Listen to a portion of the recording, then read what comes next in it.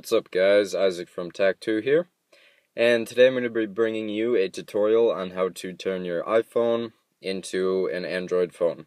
So, let's get started. First off, we're going to open up Cydia here, and you're going to let it load up.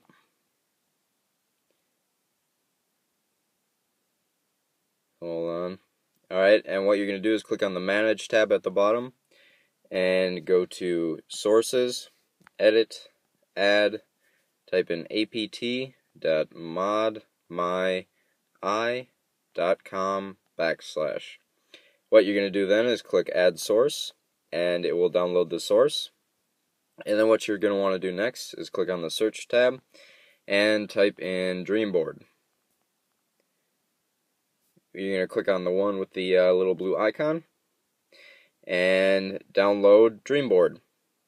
Now, if you have older versions of the iPhone, I mean like less than iOS 5 with the smaller screen, then you're already good to go. You will have the Android theme pre-installed.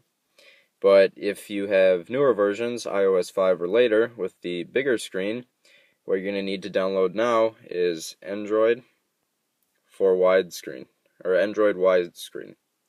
So, download this if you have the big screen on your iPhone, the newest one. And now you can open up Dreamboard, and you can see our themes. You can see Android, which came pre-installed, and you can also see Endroid Widescreen right here, which is the one we downloaded. So I'll give you an example of both. I'll be right back, and I'm going to go to the small one first.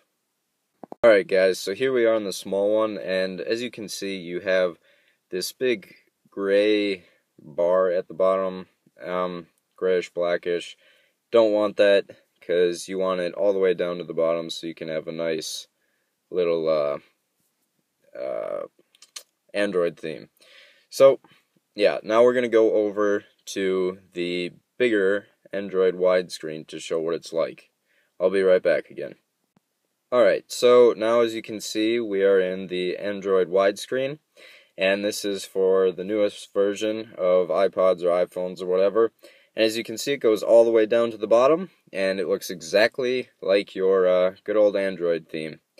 So, that is how to turn your iPhone or iPod Touch or whatever the heck you have into an Android phone. Thanks for watching, guys. This is Isaac from Tact 2, signing out.